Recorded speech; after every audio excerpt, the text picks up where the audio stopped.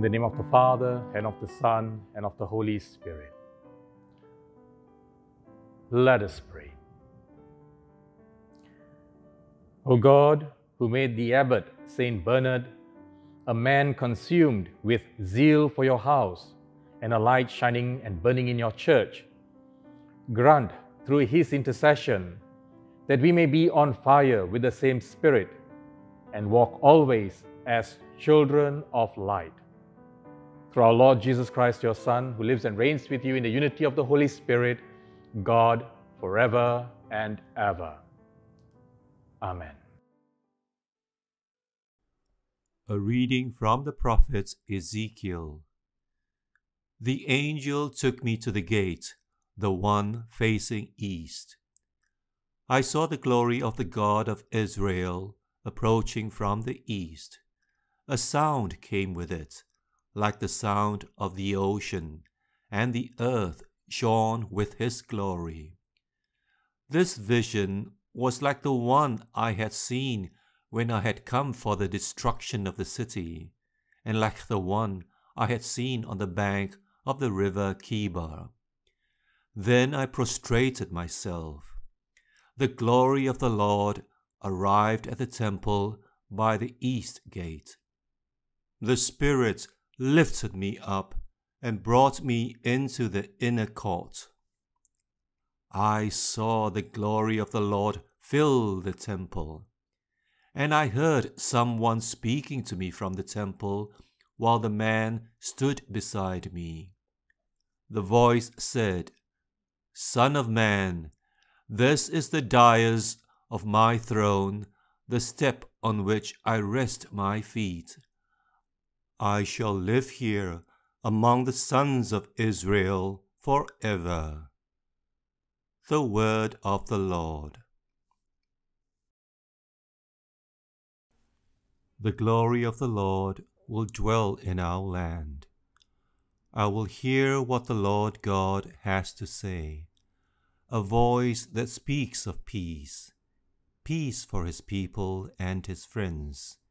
His help is near for those who fear him, and his glory will dwell in our land. The glory of the Lord will dwell in our land. Mercy and faithfulness have met. Justice and peace have embraced. Faithfulness shall spring from the earth, and justice look down from heaven. The glory of the Lord will dwell in our land. The Lord will make us prosper, and our earth shall yield its fruit. Justice shall march before him, and peace shall follow his steps. The glory of the Lord will dwell in our land. Alleluia, Alleluia. Bend my heart to your will, O Lord, and teach me your law. Alleluia. The Lord be with you. A reading from the Holy Gospel according to St. Matthew.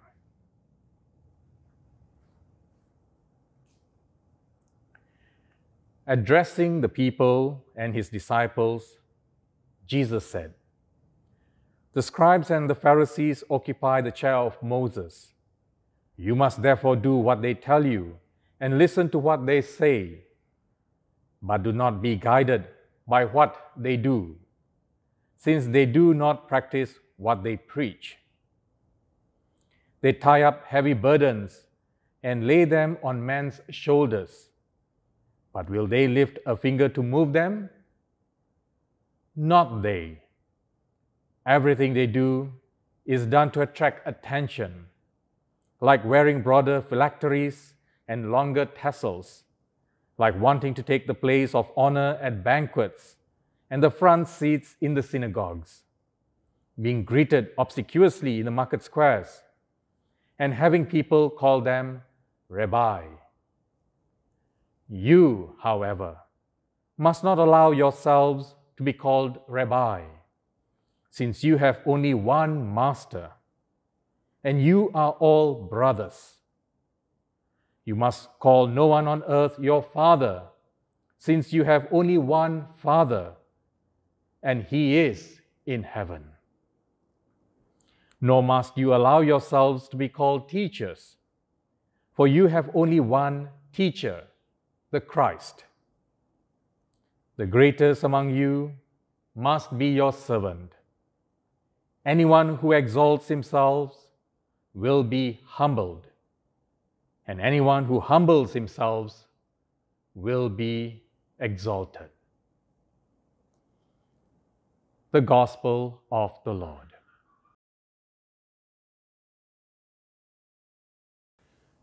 One of the common arguments regarding this Gospel text is this command of Jesus to call no one on earth your Father, since you have only one Father in heaven. Did Jesus really mean that we cannot call anyone Father? If so, then why in John chapter 8 verse 44, while addressing his adversaries, he says, "You are from your father, the devil"? Did Jesus contradict what he said? Furthermore, St. Paul in 1 Corinthians chapter 4 verse 15 says, "You have no more than one Father, and it was I who fathered you in Christ Jesus by the gospel." So does this mean that St. Paul disobeyed Jesus' command to call no one Father by declaring himself a father? Hence, the bottom line is, to understand what Jesus really meant, we should consider the full context of this gospel passage. When Jesus said, "Call no one on earth your Father," he was referring this to the scribes and Pharisees who set themselves up as authority instead of looking to God as the source of their authority and truth. Jesus was not forbidding anyone to call any men who are literal or spiritual fathers.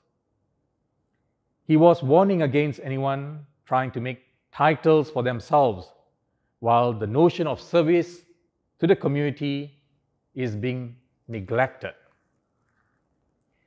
Saint Bernard of Clairvaux, whom the Church celebrates his memorial today, once said, "There are those who seek knowledge to be known by others.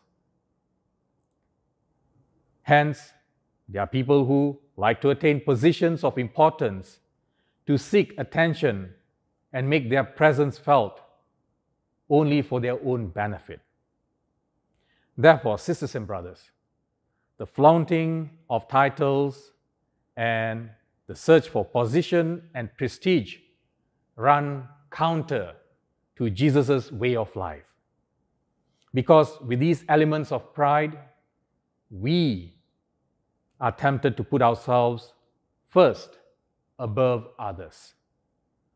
If we desire to attain greatness, at the end of the gospel today, Jesus reminds us that the greatest in the community are really the ones who serve and make sacrifices for the good of the community.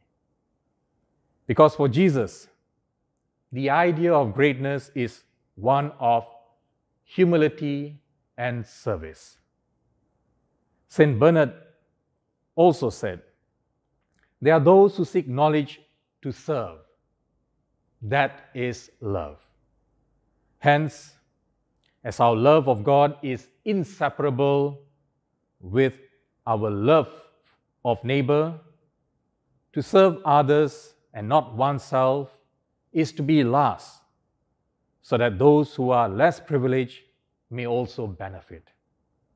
In this way, we can be exalted with greatness in God's eyes. Amen. At the Saviour's command and formed by divine teaching, we dare to say, "Our Father, who art in heaven, hallowed be thy name. Thy kingdom come, thy will be done on earth as it is in heaven. Give us this day our daily bread, and forgive us our trespasses, as we forgive those who trespass against us. And lead us not into temptation, but deliver us from evil. Amen. Let us pray. May the food we have received, O Lord, as we honor Saint Bernard, work its effect in us, so that strengthened by his example and instructed by his teaching, we may be caught up in love of your incarnate Word, who lives and reigns forever and ever. Amen. The Lord be with you. And may Almighty God bless you, the Father, and the Son, and the Holy Spirit. Amen. Let us go in peace.